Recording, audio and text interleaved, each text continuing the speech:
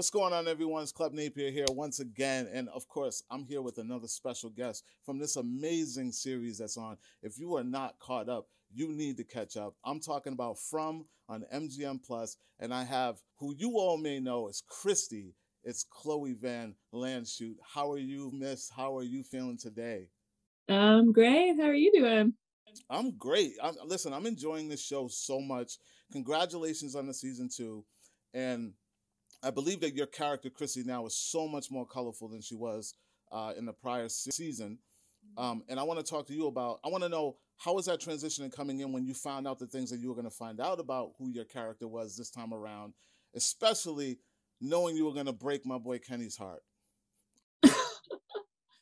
Yeah, I mean, I think the introduction of Marielle in season 2 really holds a mirror up to Kristi, and that's we kind of get to know who she is through that lens. We see how much she's changed, how much she's transformed, and what's kind of left her, what's remained the same. And Marielle is, yeah, a mirror for that. But yeah, Kristi's got a lot on her plate this season. Yeah. Got a lot on her plate, and I think again that's we see that shift because so much of her humanity starts to leak through. She starts to lose a bit of the doctor act in a way, and she's not able to keep it so calm, cool, and controlled anymore because, well, the arrival of Marielle would really flip your world upside down and cause you to confront a lot of the things that you've suppressed. So I think that's part of her journey for sure. Yeah, I noticed like that your arc, especially when Mary arrives. I knew at that moment that the season was definitely going to be going and taking some crazy turns and getting really real. And I want to talk about the character Kristi because she's a bit of a fixer. She's a protector, and I don't necessarily think that she's you know she does that because she's a nurse. I feel like she is the way she is, and that's why she's a nurse. Talk about that one epic scene when you guys figure out a way. There's a weakness that you find out in these creatures, these monsters, and she kind of just comes to pieces because I feel like she felt like she needed to fix the situation and couldn't. Talk to me about that moment and what it was like to go there. Yeah, I think up to that point we've she's had to euthanize somebody. She's saved Ellis's life. She's had to blood transfuse. She watched Boyd kill a monster and eliminate worms and transfer the worms over. She's seen all of this insanity, navigating Marielle's withdrawal, guilty for not noticing it right away, guilty for just existing, and completely devastated when she can't find the answer. I think so much of her identity is wrapped up in having an answer, and that's where like so much of her source of existing comes from.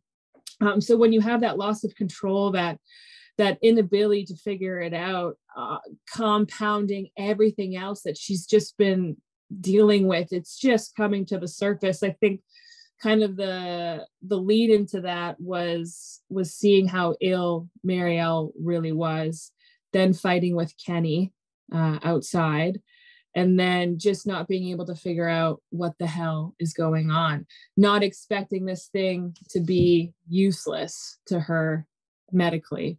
So she pops the lid off, as humans do when you're just had enough. And it's so interesting because a byproduct of her finally allowing to have a big, deep feeling is something useful. So it's really interesting. Yeah, it's such a buildup.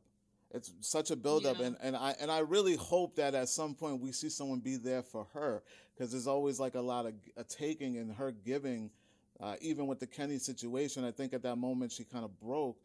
She was upset when he was upset, but it was like a disappointment thing because it looked like he was looking for something from you in that moment. Oh yeah, Kristi was not really having any of it. She's like, "You're really gonna have this conversation with me now? Like, do you have any idea what's going on? Like, this is ridiculous." Like, I think she was just like, she's like, "I can't do this right now. Why are you saying this now?" But of course, that's exactly when you say those things in real life. Like, it's never a good time. It's always something. So it's perfect. So I want to ask you. This is for me and the fans because we love the series and we love Kristi. What are you excited the most for the fans to see? I think we got like three more episodes left. What are you excited for the fans to see about the Kristi character going forth to the end of the season? Yeah, I think watching her completely break in episode 7 will be refreshing in a way. I think watching someone have it together and then not have it together is always interesting to watch. But then also watching her come to again in episode 9 and have to kind of go back to caretaker mode, that kind of wave of it all is interesting. But yeah, I'm excited that fans get to see way more of Kristi's humanity this season than the first season. And yeah, episode 10, there's some special moments as well. So, and 9 is pretty crazy.